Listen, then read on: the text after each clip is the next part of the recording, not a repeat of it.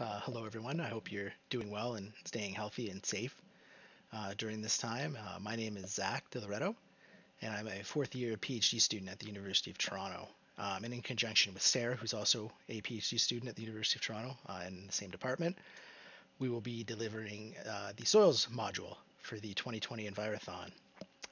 So, to start, I'll maybe just give a slight introduction about what we'll be doing today, and maybe my expertise might help too. So for the past 3 years, I've been helping the Envirothon do the soils module.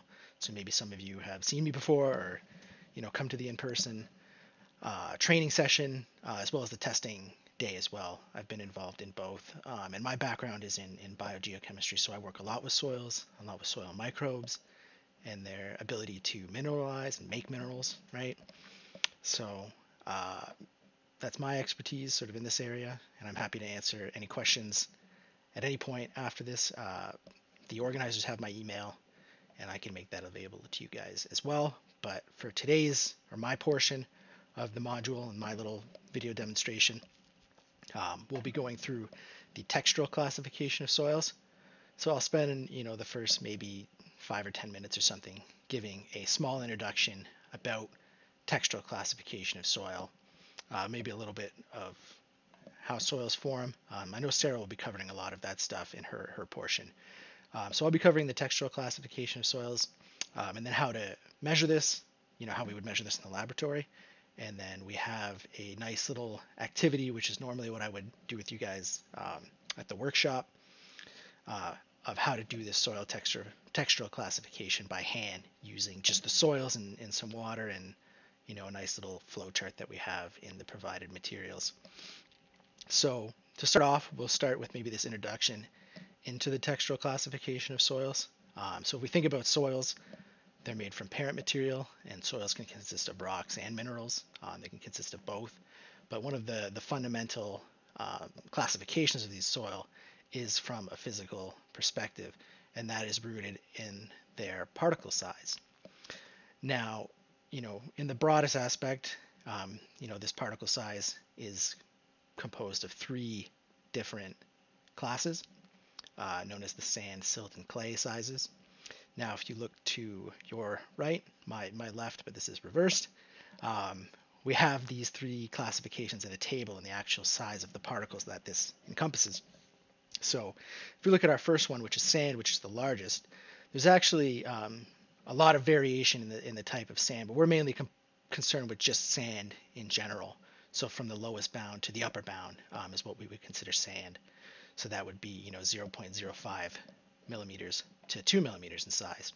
Anything bigger than 2 millimeters in size is considered like a pebble or a cobblestone or any number of other classifications, but we're not concerned with that for figuring out the textural class. So sand is our upper bound, and that's its size. And then we have sort of the middle one, which is silt, which is from 0.02 millimeters to 0.05 millimeters. And then we have our smallest one, which is one of the most important ones, which is clay, and I'll get into that in a minute, but clay is less than 0.02 millimeters. Now, the reason that this textural classification, this size-based classification, is the basis for sort of our soil, or our understanding of what our soil is a lot of these, even though they're only physical, have significant implications for the behavior of the soil in the environment, and also a lot of its chemical properties, and other physical properties are derived from this specific textural classification. Now, the easiest way to highlight that example is if we think about these sizes and take their names at face value. So if we think about a sand, in the sand at a beach, and we pour water onto sand, a lot of the time the sand doesn't really stick together that well. I mean, maybe you've made a sand castle, right? It, sticks together, but not that great, and the water flows through it. But as we decrease in size, with this silt and clay particles, they actually hold the water better. And Sarah may have mentioned this, but if we think about this from an environmental perspective, for growing crops, for having a healthy soil, for having healthy trees, right? Not a lot of vegetation grows into sand. So we want our soils to hold on to the water and hold on to some of these ions and things that are in the water. And clays and silt do a particularly good job of that. Clays is probably the most important, because if you know anything about clays, they have what's known as a sheet structure. So clay minerals, when there's more than one of them, they form this nice, rearranging of themselves in these different sheets. Now, in between those sheets are spaces, because these sheets are held together electrostatically. So these spaces allow for infiltration of water, and they hold on to ions and organic material, which are really important aspects of a good soil for growing crops or maintaining a healthy forest. Silt is less so, but it's still important in that regard. But if we think about this, from a healthy soil, right, we want actually sort of a range of these properties. So having 100% sand or 100% clay isn't necessarily the best. If we have too much sand, no water is going to be holding on, right? No water is going to be there to stay, and no plants are going to be able to sort of solidify their roots and grow in this soil.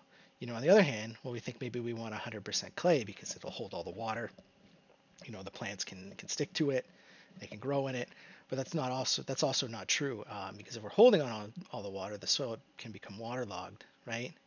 Clay has low permeability, so water doesn't flow through it very well if it's all clay, and then you can get sort of this anoxic soil that's low in oxygen, because once organic material starts to degrade in this type of soil, if there's no input of oxygen or no cycling out of this material, it consumes all the oxygen and makes an anoxic, sort of unhealthy soil for a lot of plants, and flora and fauna don't grow in it well.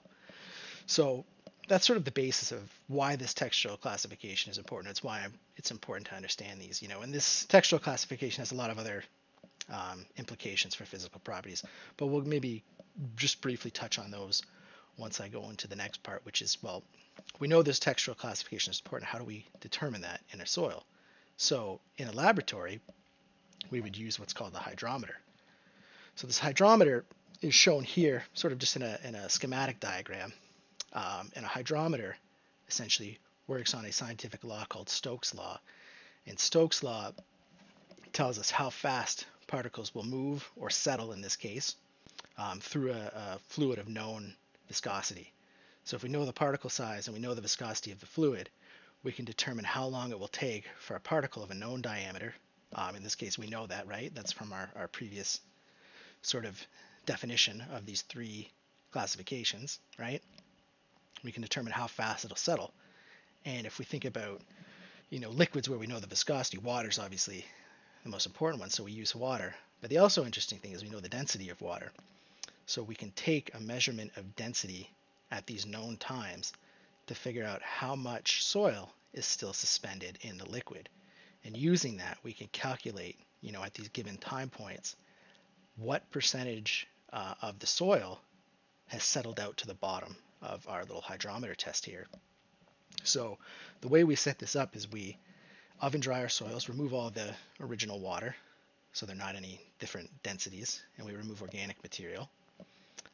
And the reason we remove organic material, this is particularly important, is because organic material can overestimate or lead to an overestimation of the clay fraction because of its size.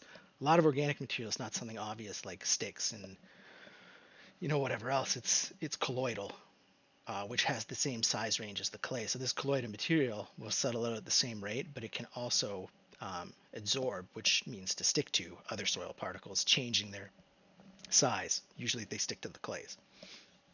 So really important to remove that.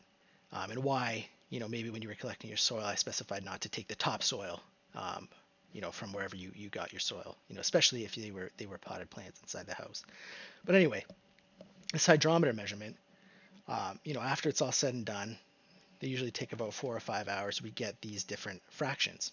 So we get the amount of sand we have, which settles out first, and we get the amount of silt we have, which is the second measurement, and then the final measurement is how much clay has settled out. And then we can, back calculate this into a soil texture based off of what's known as a soil triangle. So what I can, tell you maybe more about this is, if you decide you want to pursue environmental science and soil science, you will definitely do a hydrometer at some point. And the other reason the hydrometer is important, not just for determining our soil textural classes for, soil health and farming and ecology and growing food and these other things. Soil textural classification is important in construction materials because the amount of sand, silt, and clay determines factors like compaction. And if you're building, you want to be an engineer and you go into civil engineering and, build a road, you go out and you need to measure this compaction because you need to know, how the soil is going to behave when you build on it, right? I happened to be involved with AMEC for a couple summers when I was doing my undergrad as a co-op placement. And although I wasn't doing the hydrometers, there was an entire section of a pretty big lab to do hydrometers nonstop, 24 hours a day, 7 days a week, with the weekend crew doing them because they're just so important for that type of industry and for construction. But moving on, so we have these values at this point, these three different fractions. We use what's known as the soil triangle, which is the proper name is a ternary diagram. So it's 3-axis plot with each of our components on one side. And what we do is we take these percentages that we've calculated and plot them on each of their corresponding axes. So you'll have access to this blank one. And the main thing we need to know or how to go through is how to read this. So the easiest way to read this is if we look at this percentage of clay here, right? This is our one axis. It goes from 0% clay to 100% clay. Same with silt. It goes from 0% silt to 100% silt. And then same with sand. It goes from 0 to 100%. And these, all three components need to add up to 100%, right? Because that makes sense, right? We have an original soil. Its components all fall into these three categories because they're purely physical, and we don't lose anything or gain anything when we're doing the hydrometer. So once we know that, we can plot them. So for example, say we have 45% clay, 45% silt, and 10% sand. This is what I've plotted here. We can plot those, right? So we can go to 45% clay, and we draw a line across. We go to 45% silt, draw a line across, and 10% sand, and draw a line across. And where the three intersect, whichever portion of the plot those three intersect, that is our soil textural class. In this case, it would be a silty clay. So for you guys, being able to read this diagram is extremely important because a lot of the time, or some of the questions this will be given to you, you'll be given 20% sand, 30% clay, and 50% silt, and you'll need to plot those properly across this diagram, right? And the nice thing about this diagram is if we look at it, there's all these smaller triangles, right? So it's easy to follow where you need to plot these lines. Now, that sort of covers the sort of little introductory spiel I need to give, so you guys are sort of understanding what we're doing and why we're doing it and why it's important for soils and the environment. But now we think about, in the field. In the field, I can't bring the hydrometer out. It's, it needs to be on a stable platform. A lot of the times they'll be on what are known as vibration tables to stop any vibrations from disturbing the soil, right, in the solution, the water, in the actual cylinder, the graduated cylinder. Because if it starts vibrating, right, some of these small particles, it doesn't take very much energy to resuspend them, and that can throw off the measurements. So we can't really do this in the field. So in the field, you're more reliant on hand tests or these things that you can do to give an estimate of what type of soil you're dealing with and what its components are. Now this will be where you need your materials that you would have been maybe asked to gather before. I have them all right here. We'll move the camera down in a minute to take a look. But what we'll be doing are these series of hand tests, and by combining them and following a flow chart, we can assign a textural class to whatever soil you've gathered. Or if you go to a field and it's not the same as some other soil you've seen before, you can do the same thing and follow the same procedure to identify the textural class of your soil.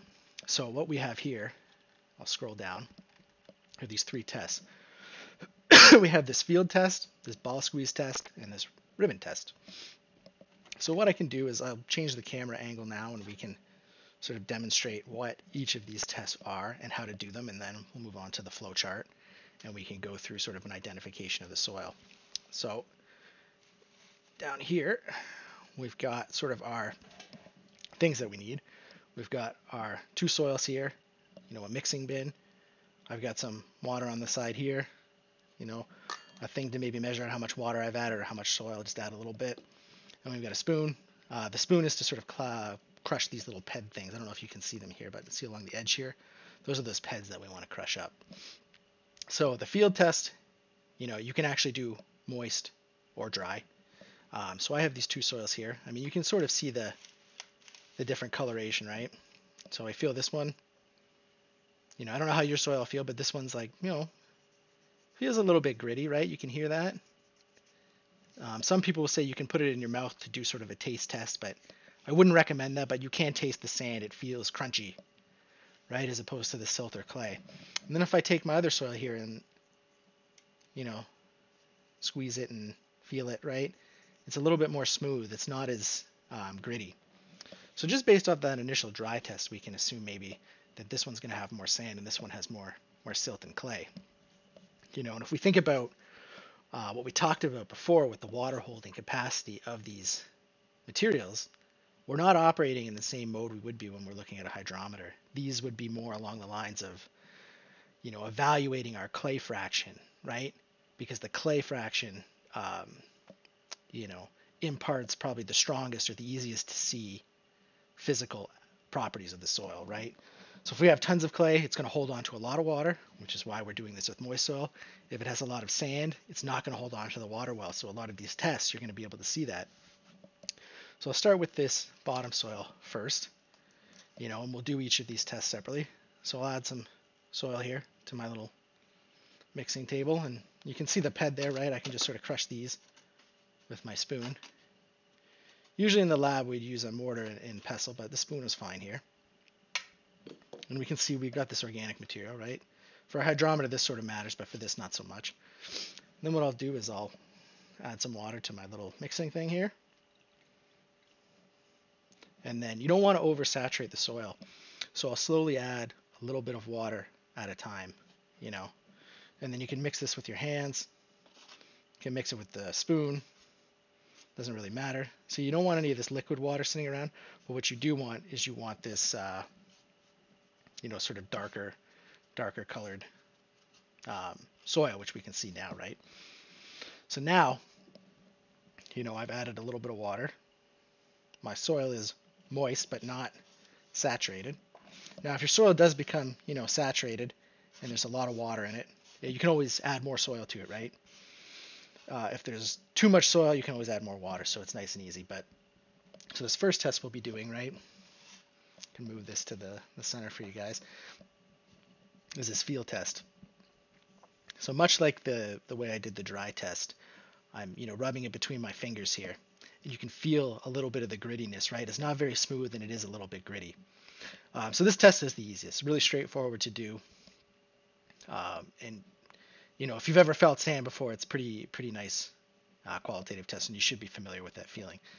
Next, we have the ball squeeze test. So with the ball squeeze test, what we're going to do is we're going to make a ball with this soil, right? And then we're going to try and squeeze the ball and see if it, maintains its integrity. So in this case, I'm trying to make a ball, right? And it's rather difficult to make the ball. If you can see this, right? It's taking me a little while here to do it. But I did sort of get a ball, right? And now, with this ball test, we want to apply pressure to it. And if it maintains its integrity, it's got a lot of clay. If it sort of just crumbles and falls apart, it sort of is not. It's mostly sand, right? So if I squeeze this, it breaks pretty easily, but it still stays together for the most part, right? So there is likely a high amount of sand, but also a little bit of clay and silt in there probably, right? And then the last test we want to do is called the ribbon test. So the ribbon test is similar to the ball test, but in this case, instead of making a ball, we're going to make a ribbon, right? So if you've ever played with Play-Doh, I always do that, this thing to make like the snake with Play-Doh. That's the same sort of thing you want to do with your soil for the ribbon test, right? And if we look at sort of our description here, we've got sandy or sandy soils won't ribbon, loam, silt, clay loam will be less than 1 inch, sandy clay, silt clay 1 to 2 inches, sandy clay, silty clay, or clay soils will be easy to ribbon, and you'll really see that.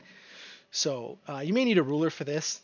I can usually eye it because I've done this before, but just sort of doing this just really quickly. The soil that I have, this clearly doesn't ribbon at all, right? It just sort of falls apart. So I know that this soil is most likely a sandy soil, right? Rather than one that's like heavy in clay and has a lot of silt. It's mostly sand, but there could be a little bit of clay and silt in there. So the real question then comes down to, I've narrowed it down to there being a little bit of sand and a little bit of silt. Well, how do I know exactly what the soil textural class is? Well, that's where the next part comes into. And we'll actually use the other soil for that. We can go through the properties that we saw with this soil first, and then move on to the next one and do the flow chart. Right, so we've got this flow chart, which should be in the materials that you guys were given. And in this one, it says to place approximately 25 grams of soil in your palm. We don't need 25 grams. We just need enough to make, these balls and these ribbons, right? We don't actually need 25 grams.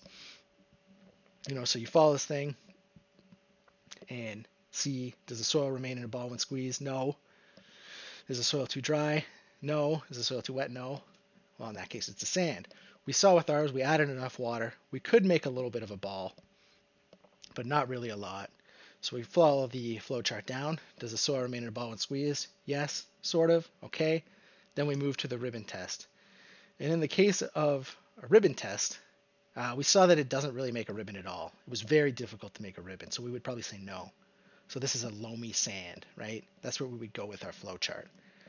So I know for a fact these are actually the soils we use in the second year course at the university, that this is actually a loamy sand. I know for a fact this is a loamy sand. We've done the hydrometer on this, so we know that this is loamy sand. And now we sort of know that this, hand sample stuff works, right? Or is relatively accurate. So now we'll move on to the second soil that we have, right? And it's pretty dark, and we'll do the same thing. We'll, break up these peds, if they are peds. Some of them might be rocks. That's a rock. So we'll get some more of that. We did our dry field test, and we know that, it feels a little bit like a clay. So there's probably some clay, and that darker color too maybe indicates that there's some clay. But we'll do the same thing. We'll add our water. Let it soak up this water. And we'll really see the difference really, quickly. Got a little too much water there. We'll add some more water. All right, so this piece got slightly not enough water, so we'll add a little bit more. We just want to get a good piece that's nice and moist and not too wet, right? And once we do that, we've got a nice piece here now. And we start with our field test. We know that it's a little bit smooth, and now we do this ball test, right? And if you watch me sort of make this ball here, this has a little bit too much water in it, but not so much. So this is good, right? So now we have this ball, right? You can see this ball that we made. If we squeeze this, the ball is really easy to make, and it really stays intact. So we already know off the bat that it's probably higher in clay and silt content, but makes the ball so we can move on to the next part, right? And see if we can make a ribbon. So we can do this along here. We can start to make a ribbon, right? So we look to our sort of first part of the flow diagram here, right? Does the soil make a ribbon less than 2 centimeters or 2.5 centimeters long before breaking? So this hasn't broken yet, and this is definitely longer than 2.5 centimeters. So the answer is no. So then we're looking in the range of, is it 2.5 to 5 centimeters long before breaking? And if we keep doing this, we can probably easily make this longer than, it broke there, but I put a little too much pressure on it. But this one, anyway, we can probably make it longer than 5 centimeters, right? So then we want to go back to our field test after that point, right? Because we've reached sort of the upper bound for this ribbon test. And we want to pinch a small bit between, our palm and our forefinger here, right? And we're doing another field test to rub it, right? And at this point, you can't really tell what I'm feeling, but I can tell you it feels really smooth, right? It spreads really smooth. There's a tiny, tiny, tiny bit of grittiness, right? So if we look at our sort of flow diagram here, right, we've gotten to this point. Does the soil feel very gritty? No. Does the soil feel very smooth? Yes. Well, it does feel very smooth. So the clay would feel, you wouldn't really feel anything. It would just feel like mud. This you can feel, you know, some smooth and like a not very gritty. So at this point, we would conclude and say that this is our silty clay. So at this point, we've seen this, series of hand tests, and you can try it with your soil and follow along with this same, uh, flow chart and the same methodology. And, that is sort of the main takeaway, or one of the main takeaways from this module. Um, and that covers everything that I was going to show you guys with the soil textural classifications.